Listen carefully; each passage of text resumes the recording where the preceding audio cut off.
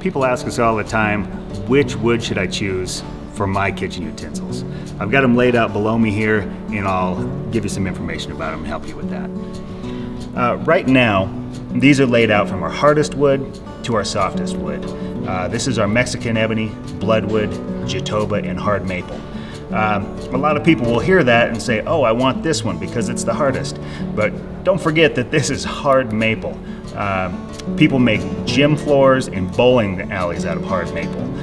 Most kitchen utensils you'll find available are made out of beech or fir, which are both significantly softer than hard maple. So you're going in, even if you get the hard maple, you're getting a wood that's substantially better than most kitchen utensils you'll find out there. So in the end, my advice to you is pick the one you like the color of most, the one that's going to match your kitchen, match your decor, and go with that. Because really, if you're looking for strength and toughness and hardness and things, you can't go wrong with any of these woods.